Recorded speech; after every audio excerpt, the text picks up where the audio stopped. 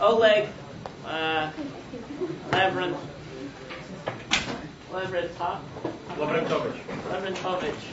from Kent State will tell us about electrically driven dynamics of small particles in liquid crystals. This thing doesn't speak. Thank you. So let me introduce our research team. It's two graduate students. Oleg Lavrentovich just finished his studies, and Lazo Martinez, who just started. Sergei Shayanovsky is a visiting scientist in my group, and we did this work in collaboration with the group of Professor Jack Kelly, who is computer simulating the hydrodynamic effects in liquid crystals.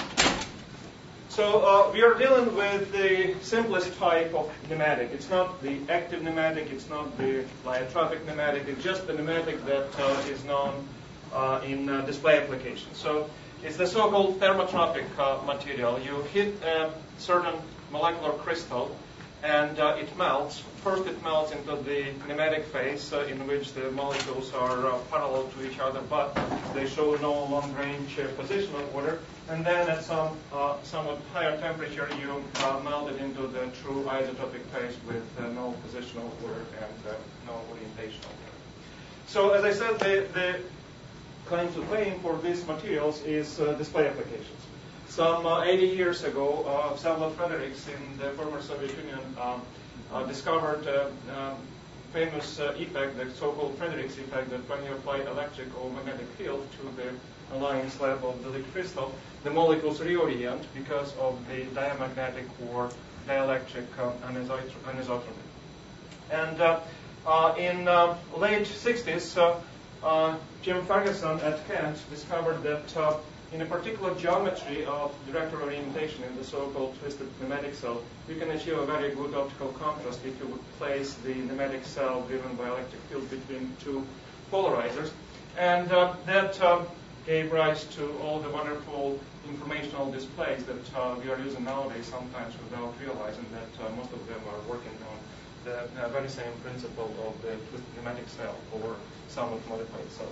By the way, at that time, it was astonishing that between December 30th, 1969, when he put the scheme in his notebook and the first commercial product that he produced with his startup company, Elixco, in Kent, we had just about 11 months. So today I'll be talking about something that is somewhat different from the majority of talks here, which are concentrated on, let me say, collective behavior or hydrodynamic behavior of swimming of relatively complex particles or their groups in a relatively simple fluid, which is isotropic fluid. In our project, we are starting to look into the motion of relatively simple particles, and I'll be talking exclusively about solid spheres, but they are swimming in a complex medium, a pneumatic liquid crystal. So that allows us in some cases to direct the motion of the particles, and also it adds new levels of complexity, because in our case, in addition to the velocity field, we also have the director field that shows the orientation of the molecules, and we also have the electric field that can realign the director field. And the subject of interest, as I said, will be a sphere, a solid sphere. And at the surface of any material in contact with the liquid crystal, anisotropy of molecular interactions result in the so-called anchoring direction. And in our case, experimentally, we always achieve a situation when the liquid crystal director wants to be perpendicular to the interface. So if you have a sphere, you have a kind of hedgehog around the sphere. So what would happen if you would throw this sphere into the uniformly aligned pneumatic liquid crystal? Obviously, the far field, which is uniform, has to be somehow matched with the radial distribution around the sphere. And in most cases, the compromise is achieved by this configuration that was described in details by Tom Lubensky and David Weitz at that time at UPenn about 12 years ago. So what you have here is an elastic dipole. You have the radial configuration around the immersed sphere, And then in order for it to be matched with a uniform far field, one has to create an additional distorted configuration, in this case a hedgehog point defect, so-called hyperbolic point defect, shown on the left. Topologically, it kind of simply means that you balance the +1 topological charge of the sphere, the radial configuration, with a -1 topological charge of the hedgehog. And since the surface conditions at the sphere introduces this director distortions, you have a situation when you modify the colloidal interactions in the nematic fast just because of the elastic distortions of the field. For example, you can show that these elastic dipoles will try to attract each other along the line to form chaining, and that was shown experimentally. So in experimental cell, if you just throw these particles, if the original orientation is horizontal, you can easily understand that you might have 50% of the particles that create the hedgehog on the left-hand side, and 50% that would have this hedgehog on the right-hand side. So you would have left and right left and right dipoles. Another thing, if you would take a three-dimensional microscope that shows you director orientation in three-dimensional space, and we developed such a microscope to study phenomena like I'm talking about today, you would also see that the particle, this dark disk, is kind of levitating in the bulk. It's not dropping at the bottom, despite the fact that it's somewhat larger than the typical colloidal side. It's about 4 or 5 micrometers in diameter. And so the reason is, again, the pneumatic nature of the material. What you have here is that the force of gravity that pulls the particle down, because the particle has a density that is about 2 times higher than the density of the liquid crystal, and that one is close to the density of water. So this gravity force is being balanced by the elastic repulsion between this dipole, the distortions around the particle, and the wall. At the wall, the surface anchoring is planar, in-plane alignment, and it doesn't want to see any director distortions nearby, so it creates the force that pushes the particle out. And you can develop a simple model using the image forces, and you would realize that for typical sizes, let's say 5, 10 micrometers of the particles, this elastic force is sufficiently strong to overcome the gravity force, and you can then measure, for example, as the function of the cell thickness, how far away from the middle plane the particle would shift. And you would see that for relatively thin cells, the particle is almost in the middle of the cell, right, for this 20 micrometers thick cell. And it just stayed there. It's interesting that if you make your particle bigger, then it would levitate even better, because the elastic force goes as r to the power of 4, and the gravity is obviously proportional to the wall. So what would happen now if you would reorient the liquid crystal as Fredericks did in his experiment? So you just apply electric field. In our case, it's directed from top to bottom and then from bottom to top, because it's an alternating field. We are not dealing with any ionic motion in this case. It's purely the electric anisotropy effect. Of course, you break the symmetry of the director distortions, and it turns out that, as you see from the slide here, the particles which are dipoles start to fill this. The right dipoles move to top surface, and the left dipoles move to bottom surface, simply because of the S-type of distortions in the cell. And then, if you recall a number of previous talks about the nematic hydrodynamics, it was stated that when you have a shear, that shear flow would align the liquid crystal. There is an opposite effect. It's that when you reorient the director, it creates a material flow in the cell.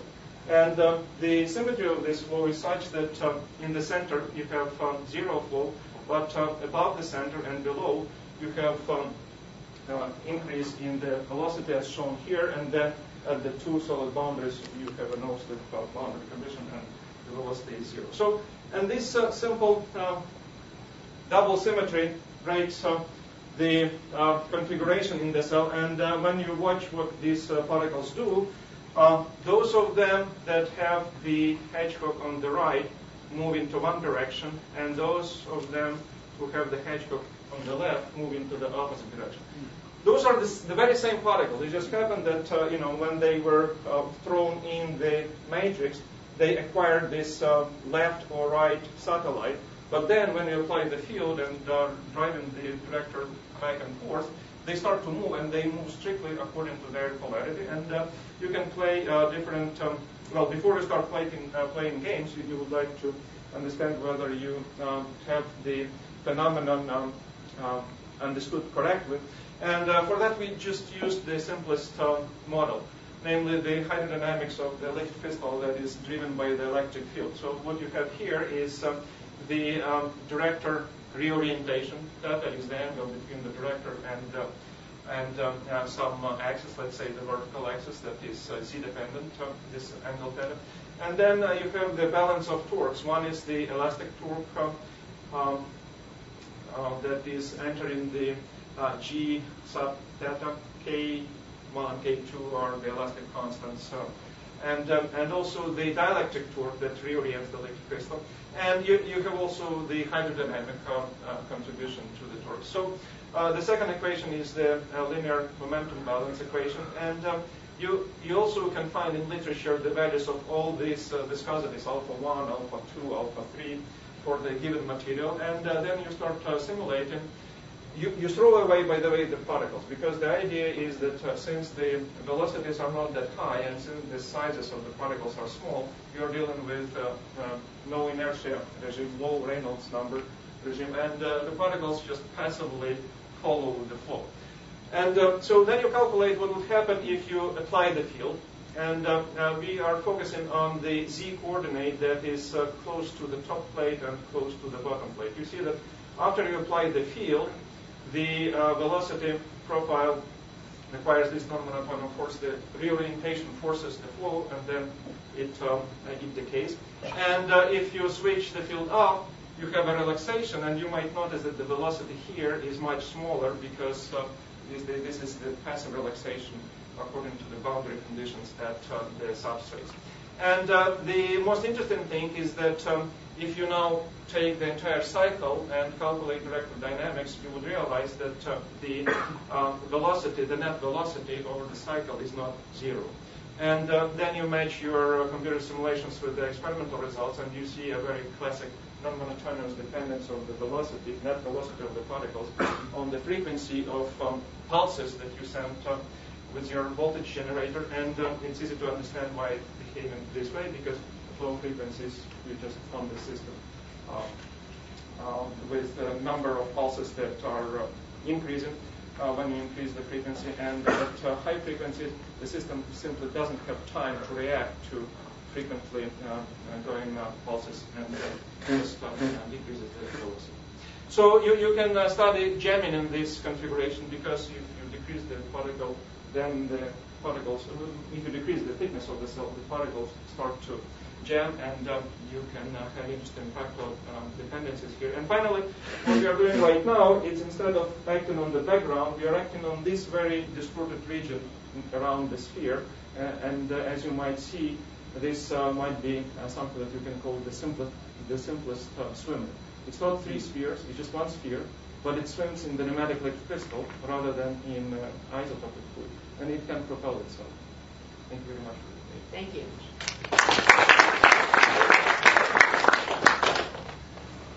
Other questions? How is that propelled? You apply electric field, but you apply it in such a way that you do not disturb the far field background. Remember, the sphere creates director distortions around itself to match the otherwise uniform director field far away. So most of my talk was about disturbing this far field, and the sphere just moves along. The last slide was about a configuration when the far field is not distorted, but this distorted region is being addressed with the electric field. And but just two probe wires, or? It's the same. It's electric field, two electrodes, and you apply voltage back and forth, and that's it. It's symmetric with time average equals 0. But because of the broken symmetry of the system, the difference between the head and the tail, which is here, and the hedge hook, you have the net propulsion in the pneumatic liquid crystal. It wouldn't happen in the isotopic case. It's like you have like a resonance frequency of like 5 hertz or something. Right. So when you speed that up, so there's some distance really movement and Yeah. There are some regimes in which you can speed it up to, let's say, 10 micrometers per second.